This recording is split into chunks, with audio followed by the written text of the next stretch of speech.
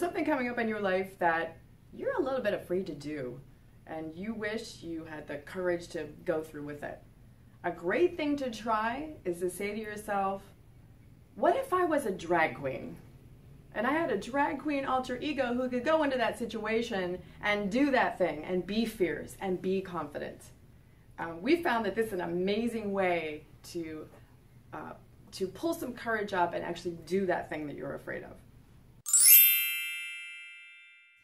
It works because of something called power priming.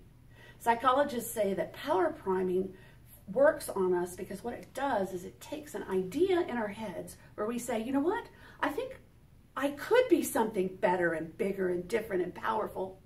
And all of a sudden we become it. It moves into our body. It's a hormonal thing. And it changes who we are. And we're able to overcome things just by thinking differently.